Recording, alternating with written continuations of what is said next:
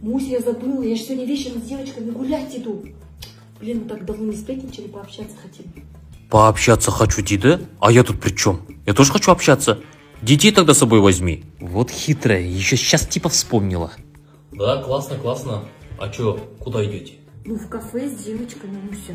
Она, получается, в кафе будет кайфовать, а я что, буду с детьми, что ли, здесь играться? И что я буду с ними делать? Я так понял, с детьми я останусь, да? Дайте хоть раз в жизни отдохнуть. Вообще без меня не могут.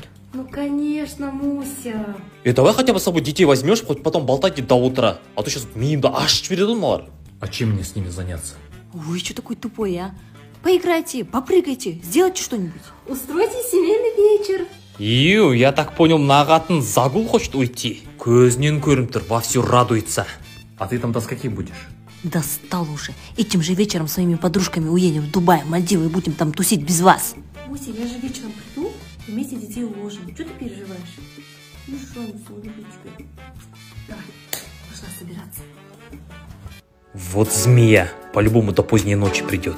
Сейчас за дверь выйдет, пищать от радости, наверное, будет. А вдруг и правда до вечера придет? Ну, пожалуйста.